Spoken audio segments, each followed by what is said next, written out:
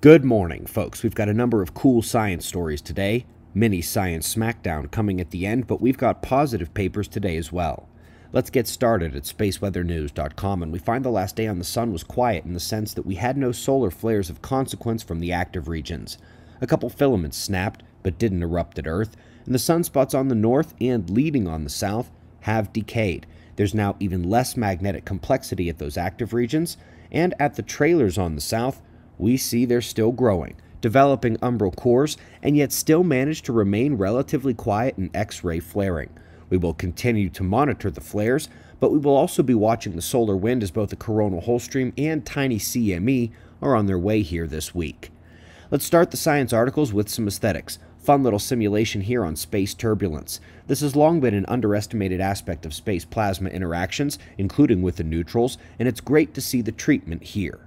Also excellent to see this. The heating and cooling functions get so much play in the astrophysical plasma science, but it turns out they're not even real.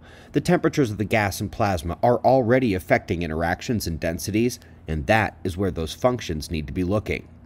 Let's keep raising cosmology here, as Michael Turner had quite the afternoon. Published one on the problems with the lambda cold dark matter model, and another one on the different cosmological paradigm. This was the more fun one to read, and if you know plasma cosmology well, try your hand at working it into his framework. Up next, the nonchalance of this announcement is relatively inappropriate. White dwarfs continue to show evidence of fusion, but how is that possible if its core burning is done? Oh yeah, they do fusion on their surface. One of the things that electric and plasma physicists have described for years finally shows up as a half-baked side statement from Hubble.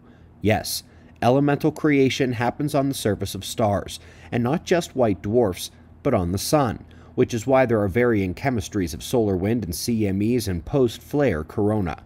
Sort of one of the biggest stellar fusion stories in 2 decades, and it's barely plugged for what it is.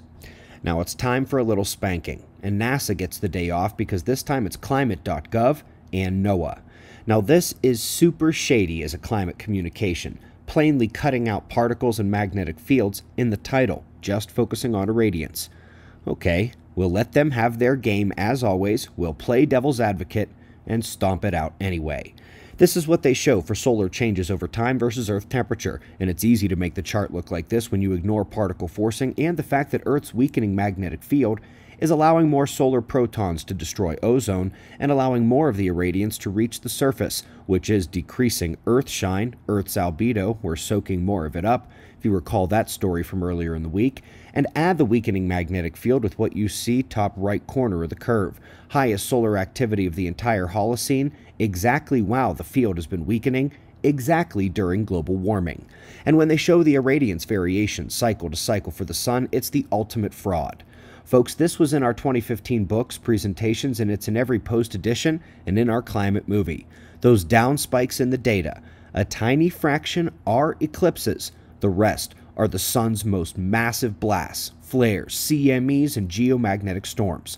The irradiance-only data not only doesn't show the spike upward, cheating the sun's influence in human minds, but by dropping out, it tells climate science the sun gave us less energy, when in fact, it jumped up 100 to 1000x, and that climate effect, without a way to blame solar irradiance, is blamed on humans. Oh, and by the way, they also have pretty much all come around to quietly recognizing that we're only one solid volcanic uptick away from us saying goodbye to global warming for the rest of our lives. If you haven't seen our climate movie, it's the first episode of the climate playlist we have, and it sets the stage for what they're discovering by the week now. We greatly appreciate your support. Subscribe, and we'll do this all again tomorrow. Right here, but right now at 6:30 a.m. in the new Valley of the Sun. Eyes open. No fear. Be safe, everyone.